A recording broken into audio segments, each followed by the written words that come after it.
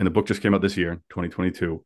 And, being a near future military dystopian, story about a second American Civil War, it's just pure, terrible coincidence that it became so timely and Hmm. almost prescient.